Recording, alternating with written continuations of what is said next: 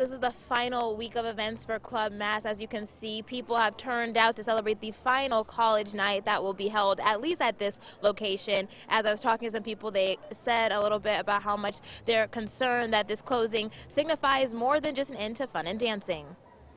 It's probably going to take a lot from a lot of people, there's people that probably love going here. Thousands of people have created unforgettable memories in Club Mask. On social media, they say that the closing of one of the area's biggest gay clubs is disappointing. For 16 years, Club Mask has hosted some of the biggest names in the LGBTQ community and won acclaim as one of the best gay clubs in the nation. In December of 2019, Club Mask owner Luke Liakis announced that the downtown Dayton venue would close after several attempts to negotiate a lease and even purchase the building. We've tried all kinds of stuff to get this thing worked out, but just to no avail.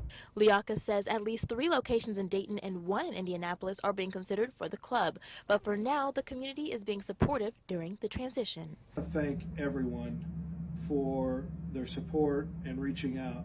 And that goes for the other bar owners in town, especially Matt and Jared over at MJ's that have reached out to all our staff and offered them jobs.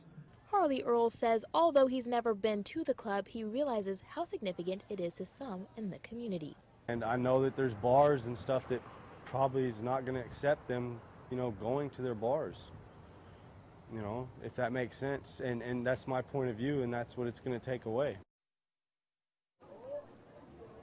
The club is closing in 2 phases. Level 2 closed last Saturday, January 18th. The second level will close, the first level will close this weekend on Saturday. In Dayton, Aaliyah Williamson, 2 News, working for you.